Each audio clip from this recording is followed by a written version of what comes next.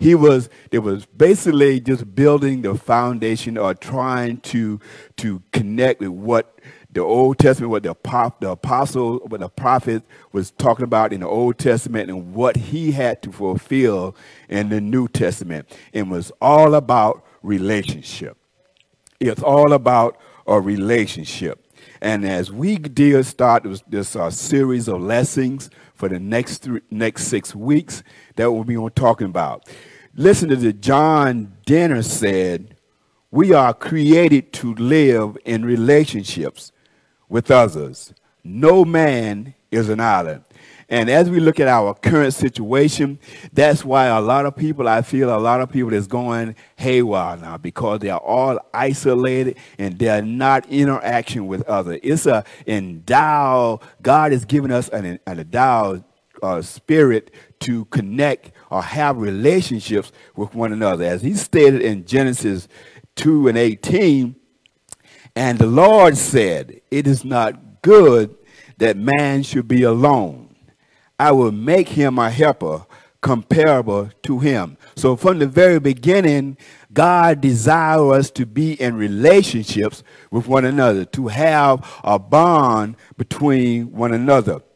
But as we know, while we have this desire and zeal to be connected with one another, we always find ways to mess it up.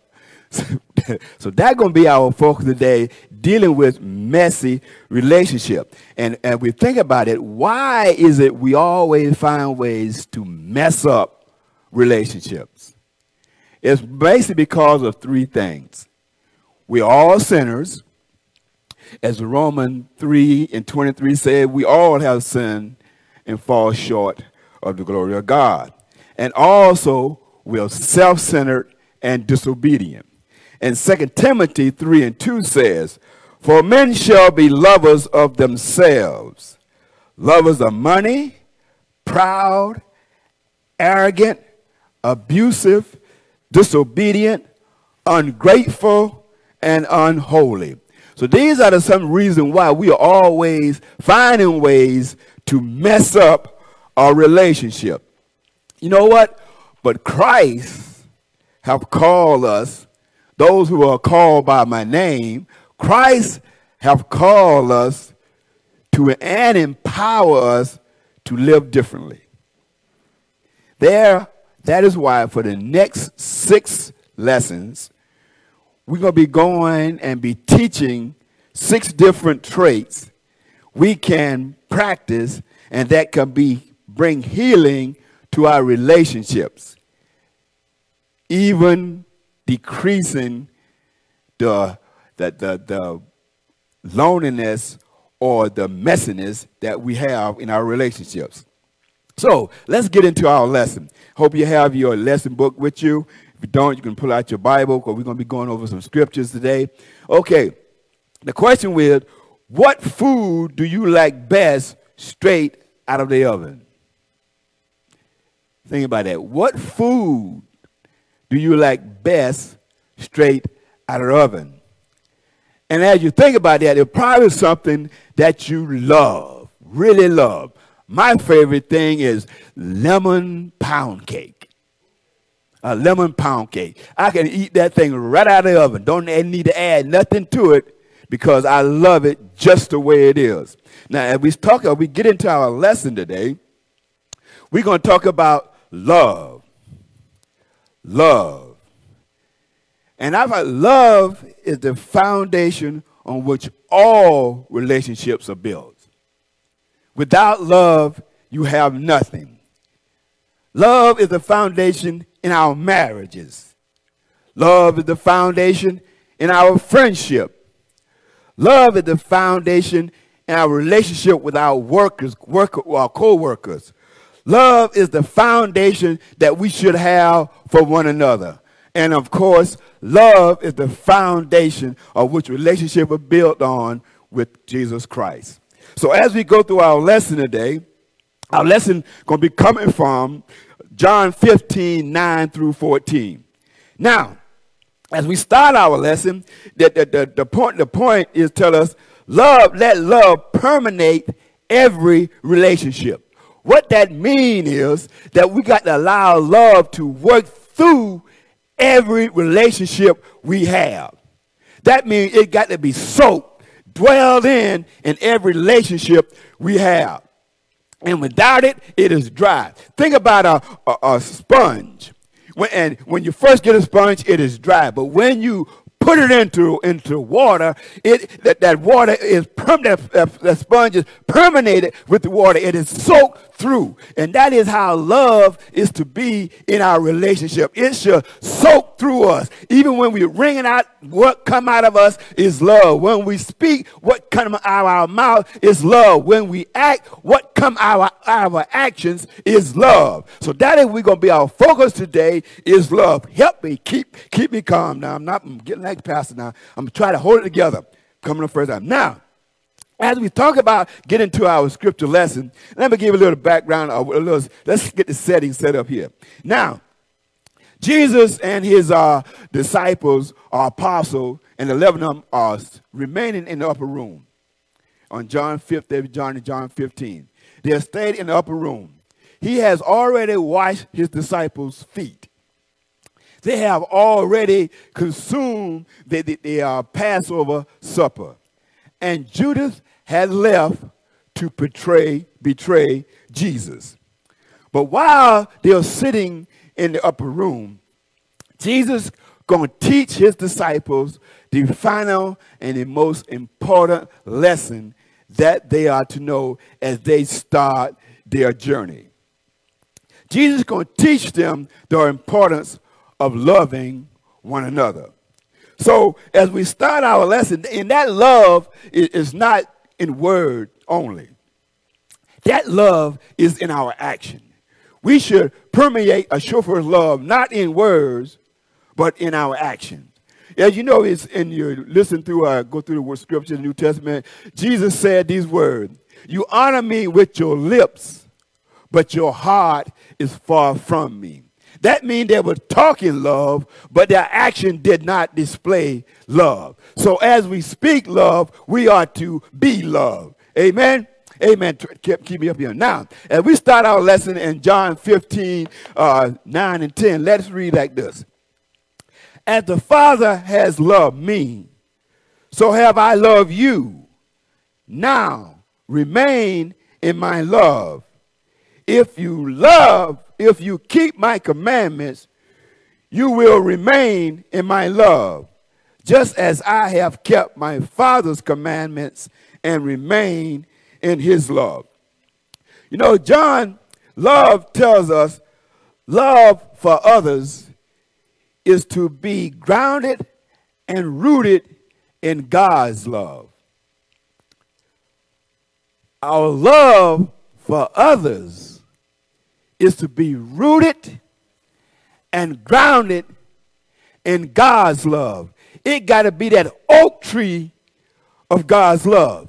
As you see, as Jesus was talking to his disciples here, he was saying, the love that my Father has for me and the love that I have for him, that love you have for me is the same love you got to have for one another.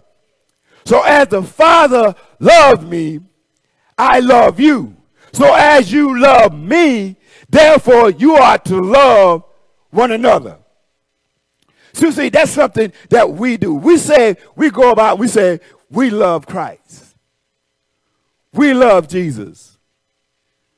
We love Jesus. But do you love one another as you love Jesus?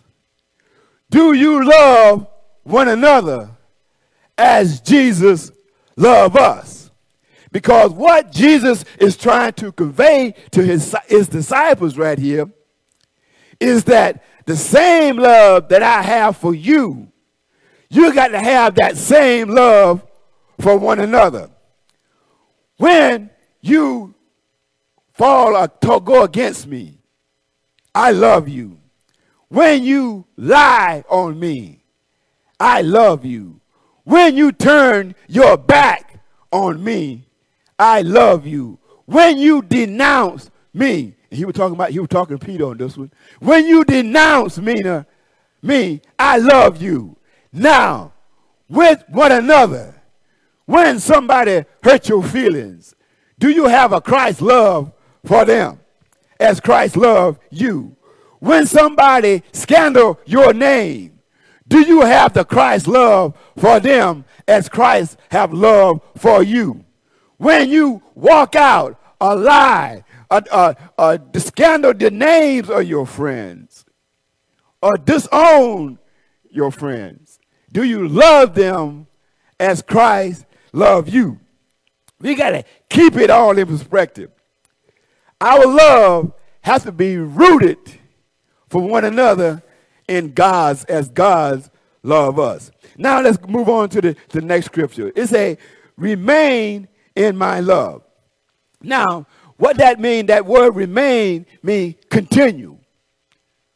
What he's saying, you have to be continue in my love. Continually in my love. As I love you, I'm going to continue to love you regardless of what you do, regardless of what you say. I'm going to continue to love you because my love will always be continually. Is your love for one another continuing? Or is it predicated on how you act or what somebody are able to do for you? Do we have, see what Jesus is trying to let his disciple know him, you got to have that unconditional love for one another. You got to have that agape love for one another. No matter what someone do to you or what someone say to you or how someone act to you, you got to love them with an unconditional love. Are you here with me today? Christ is saying to his disciple, that love that I have for you is continually. And the love you have for one another has to be continually. That means remain in my love. Now, as we move on to verse 10, it said, if you keep my commandments. Let's stop right there. If you keep my commandments. Let's define that word keep. Now, what Christ is saying to his disciple when he said keep his commandments, he is saying he wants you to watch all that he has taught you, all that the prophets have said in the Old Testament. He wants you to observe. Keep an eye on it. Keep it in the forefront as you have this, as you build this relationship with one another. And the most important thing, he wants you to grab hold to it. Grab hold of those commandments, those decrees that I have given to you. Make those the commandments and decrees a part of you. Make those commandments and decrees you. That is why we are called Christians. We are Christ-like. We are to look like Christ. We are to act like Christ. And Christ is the epitome of love.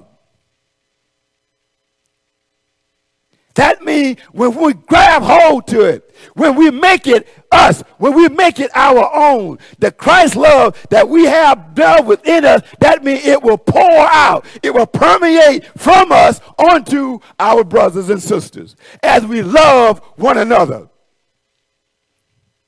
I hope you can see that back there. Love one another. Keep his commandment. Grab hold of it. Make it a lifestyle. Make it who you are. Christ-like Christians. Now, as we move on to our next lesson, this word here, John 15, 11, and 12. He said, I have told you this so that my joy may be in you. I have told you this so that my joy may be in you, that your joy may be complete. My commandments is this: love each other as I have loved you. The word love here is love for others is to be the mirror of Jesus in us. Our love for others should reflect Jesus in us. Paul said we ought to be imitators of Christ. So, in order to imitate something, now, as I stand up here and try to imitate the pastor, that means I should look something like him. I should sound something like him. So, as our love for one another, it should mirror the action and the words of Christ. As we interact with one another, as we embrace one another, when people see us, they should see Christ that dwells within us. That's why I say love is the foundation of all relationships. Paul also said, I can speak with the tongue of prophecy, but if I don't have love, I am like a sounding cymbal. I'm just making a lot of noise. If we don't have love for one another within our relationship, we're just walking around one another. We're just hanging out with one another. We're just standing there looking at one another with no type of feelings or anything at all. We are not accomplishing anything if we don't have love. And the word tells us, saying, I have told you this so that my joy will be in you. Think about it. Think about this. If we walk around and speak with the love and our action of Christ, to think about the joy that we will have. Let's think about it. That's all we have. Just think of the joy that we will have.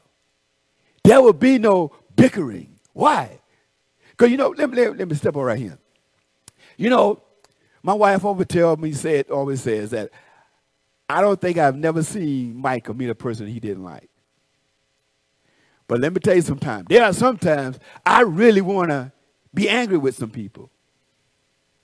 I really want that second nature of me want to be angry with some people. I mean, really upset. Get off at them. But for some reason, I just can't hold on to it. Me and my wife get upset with one another. In a few seconds, it's over. Done. She upset for me because I'm so happy. Why you so happy? You got to be angry. But the thing about that's the love that Jesus in us is coming out. Because think about it. Jesus is being hauled off to all the courthouses. And Peter is lagging behind him. And someone came and said, hey, aren't you one of those? Aren't you one of the disciples? Peter got all outraged. And Jesus heard him. He looked at him. And just think how Christ felt if he'd been in our nature, in the human nature, in the second nature, the nature that we were born into. How you think he would responded? But he didn't. He didn't. Because as we know, when Christ risen, one of the first disciples he went to was Peter. And restored him. But that's the same type of love we got to have for one another. That is the same type of joy that Christ is putting within us. If we just love one another the way Christ loved us. As the Father loved me, I so love the Father. If Christ loved us, we also got to love one another. Amen? Amen. Amen. Okay, verse 12, he said, this is my commandment that you love one another. Now, what Christ is saying here is not an option, guys. It's not an option. Christ is telling us You don't have no, you don't have an option. You have no choice. You have no choice. You got to love one another. But see, when he tells us that, he don't want it to sound like he a commander, or hauling down on. He's gonna chop you down, because he wants you to do it out of love.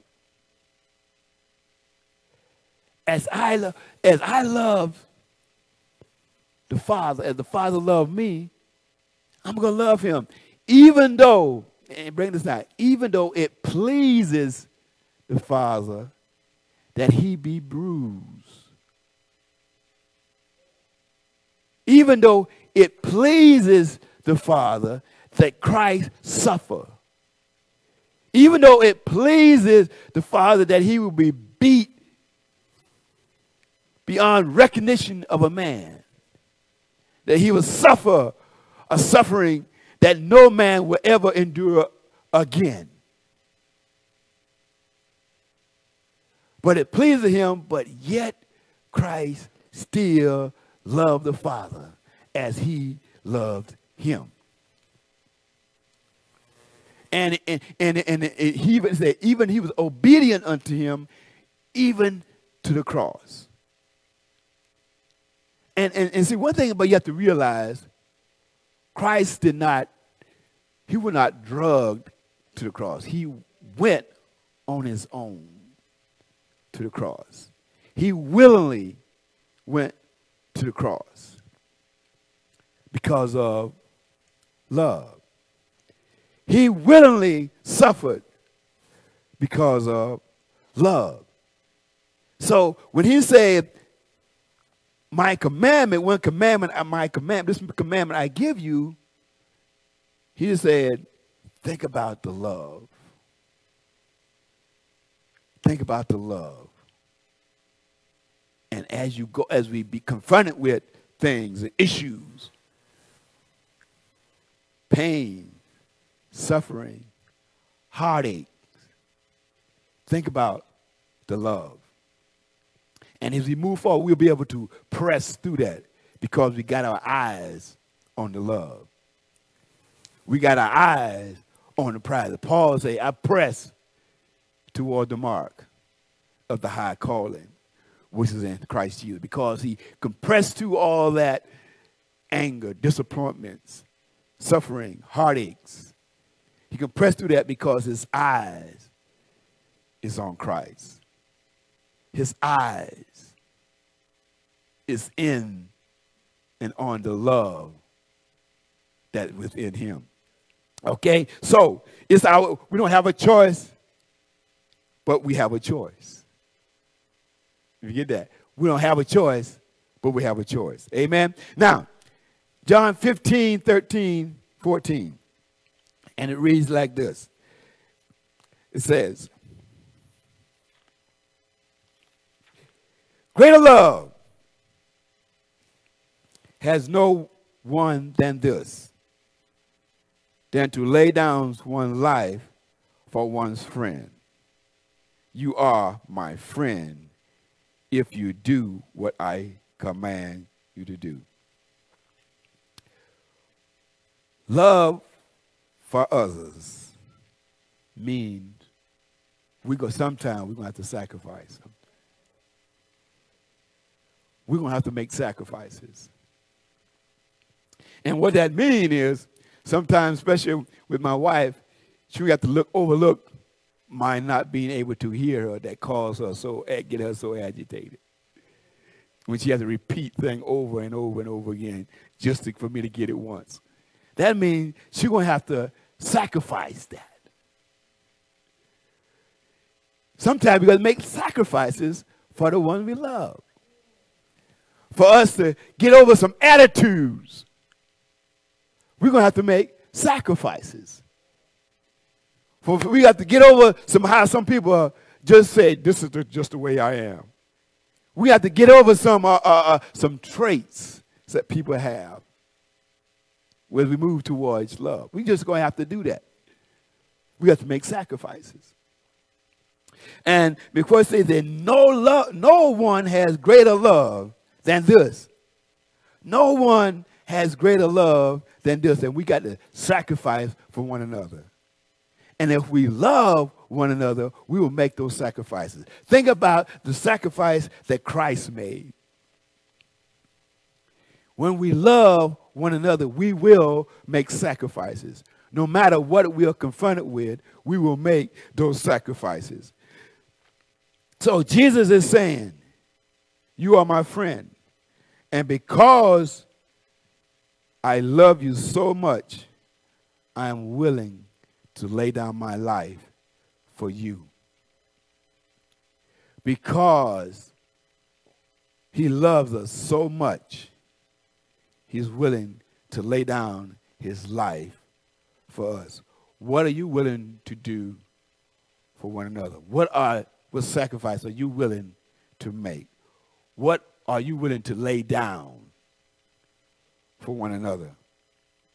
What are you getting ready to demonstrate to one another? And that's what love is all about. It's more than just words. Jesus has said, I will demonstrate my love for you by going to the cross.